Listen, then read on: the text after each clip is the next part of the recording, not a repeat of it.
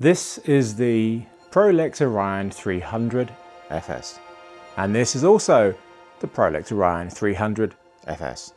And I think these could well be the best lights that I've ever used, and I'm absolutely not saying that because this is a sponsored video. If you know me, you've been watching my channel for a while, you know I do very few sponsored videos. I've got to truly love something to recommend it like this, something that I would buy myself. And these are fantastic hard lights, and I love hard lights because they are incredibly flexible, both with using modifiers, and these use a standard Bowens mount, but also the incredibly clever things that this light can do.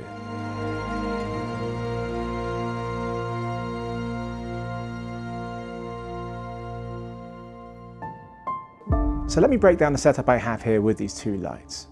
To my left, the key light is pointing up at a reflector board, a really soft one that gives a nice diffused light coming back to me. The color that it's set to is actually called Sun Direct. It's one of the presets in the source matching. The light behind me is, of course, another Orion 300 FS, and that has a projector on it with a gobo. I've blurred the edges of it with the lens, and I've rotated that gobo about 25–30 degrees. It's at full brightness, and the color temperature is actually at 2000 degrees Kelvin, so very low. The idea to give this very warm, golden hour-esque sun coming through a fictional window and blinds up there, which is basically my bedroom. There is no window there, but that's the idea anyway. But that's not it. There's one more reflector board, a small, very reflective one, which is also using that main key light. And that is bouncing light onto the rear kitchen wall, onto the window, which is giving me my catch light. That's my setup. It's a bit fiddly, but it's worth it. It's fun experimenting with these sort of things, because otherwise it's just pitch black in here. Well, it is nighttime after all. I'm going to go into a lot of what this light can do, but if you really want to get super technical, I thoroughly recommend reading the article by Matthew Allard on newshooter.com. I've linked it in the description. He literally dissects every aspect of them. It's absolutely amazing. It must have taken him months. But before I get into all the clever things that it can do, let's just talk about the most basic thing first, light itself, or rather the lack of it, especially in England, especially in my house, especially at night, but also during the daytime, because it's not that great. I love where I live, I love my house, I've been here 26, 27 years. The thing is, it's a dark house. It's a Victorian terrace, so there's houses either side. So there's no windows there. I do have some windows in the kitchen here on the side, some Velux windows, but the light is really blocked from next door. So it's pretty dark in here, especially in the winter. If there is sun in the morning, I get some light reflected from the house opposite and a bit coming in through the front, but that's about it. In here, nah, not in the winter. In the summer, it's a different story because the sun comes much further round and I get some lovely light coming in the late afternoon and evening. Just for myself, it makes me feel happy and good. Not in the winter, it's horrible. But even if you do have light, if you're filming, that's the problem because you need it to be continuous light, and daylight is very rarely continuous light unless it's just a grey blanket all day. So you do need to take control, and that's what I've been doing in this space for a long time.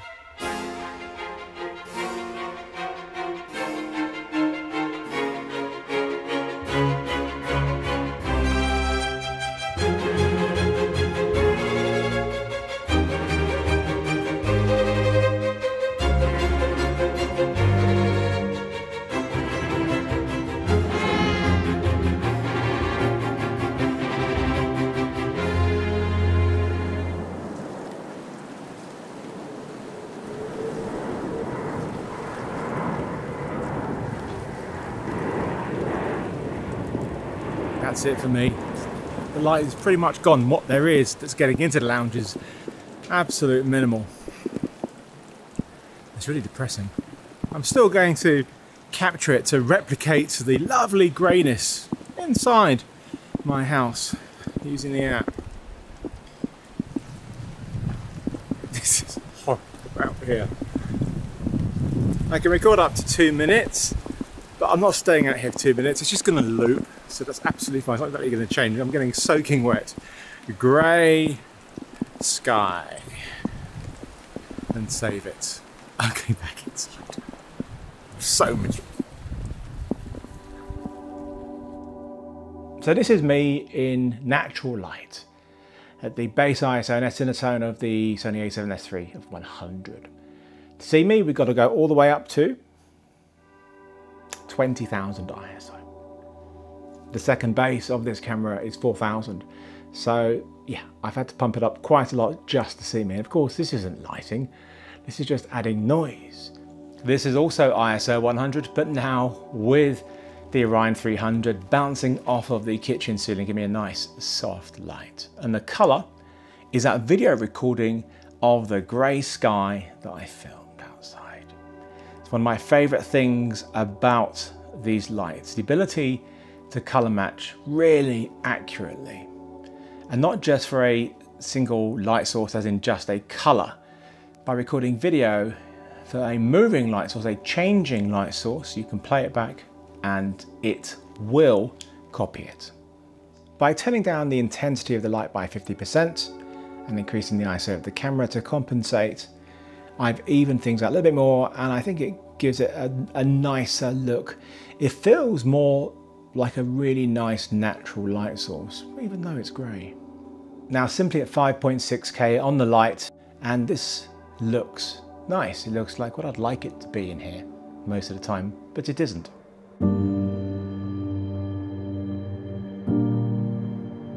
The other chip on board, COB cob lights that I've used, are either daylight or bi-colour. These are the first ones that I've used which can do every colour. And they're not RGBWW lights. Red, green and blue, and 2 whites, one at tungsten and one at daylight. There are no white LEDs in here.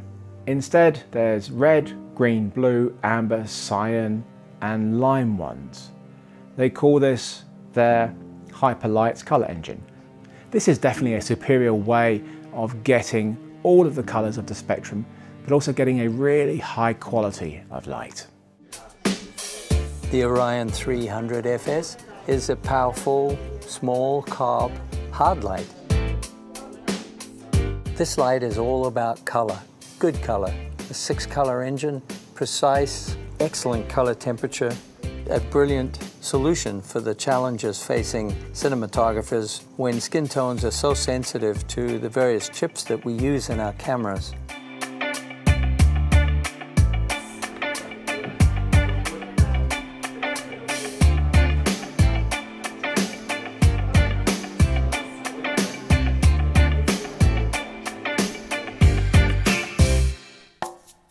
The Orion 300 FS, it's called 300 because it's 300 watts, has 6 key lighting modes, which you can control either from the separate power supply control, which is very nice and has intuitive controls, or from my preferred way, using their Chroma Link app. There are other high-end subscription-based apps, but I've just been using the Chroma Link app as it does everything I need it to do. The CCT mode is probably the most commonly used, as it lets you adjust your Kelvin from 2000 to 20,000, and also has green magenta adjustments if needed to match other light sources. The hue saturation intensity, or HSI mode, lets you choose any colour you want, and very easily. There are over 300 Roscoe and Lee gels to choose from. I am not going to go through them all. The source matching is one of my favourite modes. It has a whole host of pre-mapped lighting sources to replicate everyday, natural and artificial light sources. You use these to enhance lights which are actually there, or to completely replace them. Let me do a very quick demonstration. Just imagine I am inside my car. These must be the slowest traffic lights in the whole of London.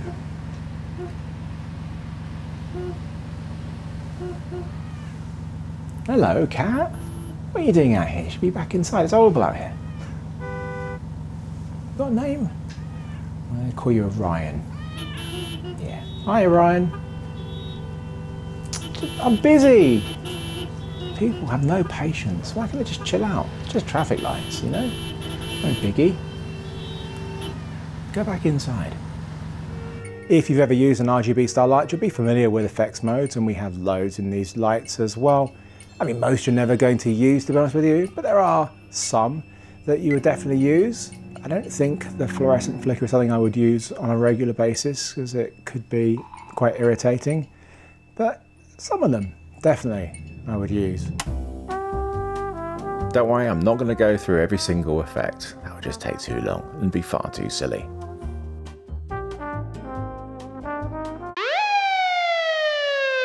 Now, these are all fine and fun, but when would you actually use them? Well, the fire one I've used and the candle one I've used a fair bit because it can add a really nice effect to things, but recently I used it for the Mavic 3 review. I had candle in the frame, which doesn't give off a lot of light, but I wanted that light, so I used the candle effect.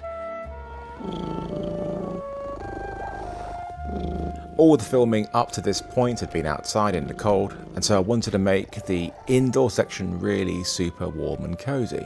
And to be honest, I actually do have lots of candles going in here. Fake ones though, because I've got cats.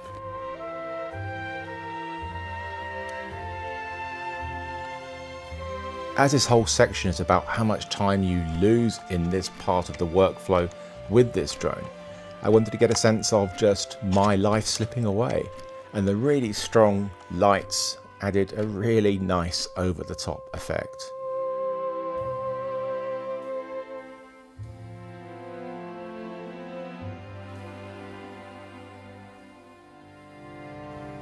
Ah, good, finished. I can look at this footage now. I'm going to turn off this stupid light. But there's something in here which I absolutely love, and it's my favourite feature, and that's the recording mode. You can actually record a moving light source and then play it back. Let me show you using a lava lamp.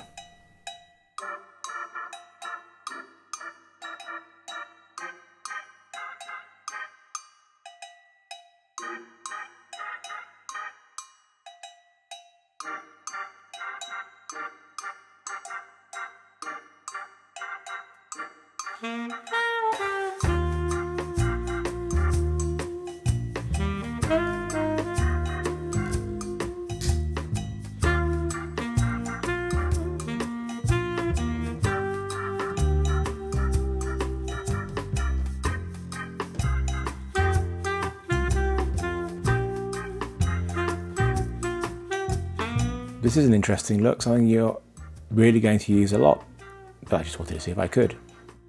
Colour match 2 different lava lamps at the same time.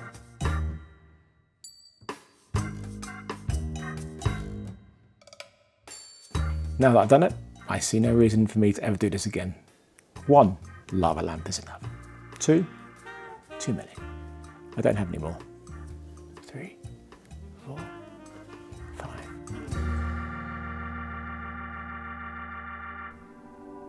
If you've already got your own accessories and modifiers which are bones mounts, and they will fit on here. It does come with a standard reflector, which I've been using a lot.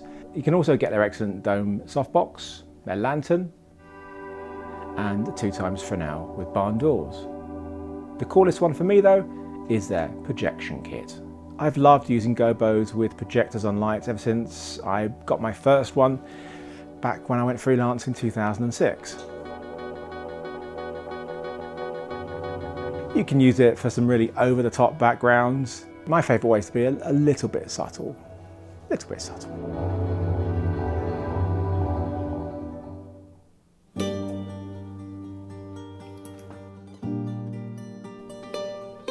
The light itself is very well made. The yoke and lock is very solid. The The cables both for the power controller unit and then the light itself are nice and long. You can also put 2 V-Lock or AB Gold batteries, depending on which ones you get, onto the power unit. And it has a power draw of 320 watts. Yeah, I'm sorry your Sony L batteries won't cut it here. Using these lights for the past 2 or 3 months has been an absolute joy. The colour accuracy, the rendition of skin tones is just gorgeous. When I need the power, it has the oomph. And when I need to be really finessing my lights and be delicate with it, it's got that too. And then there's all the amazing fancy things that it does, but the key thing is that source matching. So incredibly important. So yeah, I think these could well be the best lights that I've ever used.